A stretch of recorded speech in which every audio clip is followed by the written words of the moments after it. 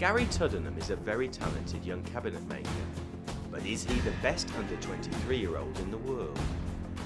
At the 2007 WorldSkills event in Japan, he was up against 21 others in a 4-day skills competition.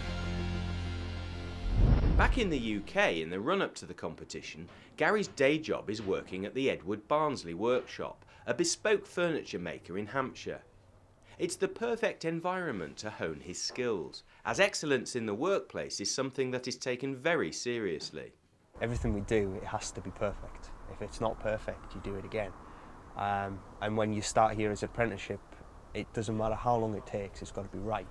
And then from there you move on. So if there's something not right, you've got to do it again. So then from that you move on, and then you've got to do everything right, but quicker and quicker and quicker. To be able to do that now here, hopefully that sets me in good stead to go out there, because hopefully I've done all the hard work, just got to prove it on the day.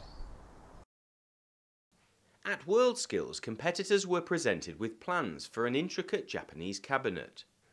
It had to be built with extreme dimensional accuracy. But for Gary, working from plans of a project that he hasn't seen before is something that he's well used to.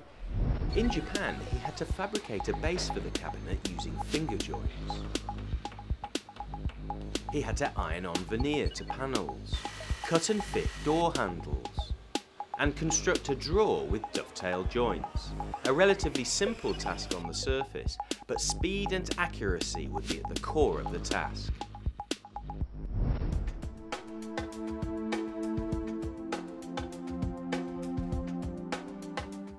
But would Gary's core skills and his technique set him apart from the rest of the competitors?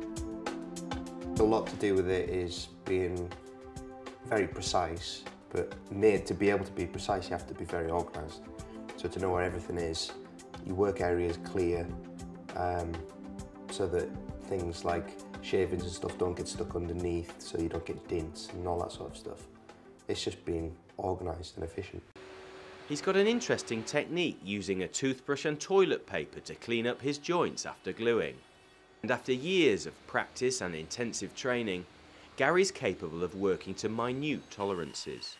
You can never assume anything. You've got to check the size of everything. A tenth of a mil here and there makes a massive amount of difference. When I was doing some of my training, a mortise and tenon, if you do it with calipers and make it exactly the same size, it'll be slightly too tight, but a tenth of a mil under, it'll have wobble on it, so it'll mark you down for it. So you've got to find, it's like half a tenth, so you've got to find that balance to get it right. And he's honed these skills through years of hard work, striving for excellence. Everyone can tell you how to do it, but until you actually do it yourself, and they're all wrong, it'll click in your head where everything needs to be. Okay, say 3/10 of a millimetre, you can measure that, but it's all to do with eye and knowing how you've done everything before to know how much to set it out by. So it's just practice. At the end of the competition, the judges were thoroughly impressed with the level of detail, accuracy and quality of Gary's cabinet. Those dovetails are extremely good. And the finger joints. But was it good enough for gold?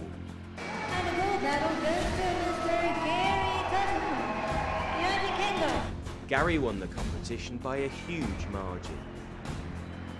He's a young man with exceptional skills, and his gold medal confirms his place as the best young cabinet maker in the world.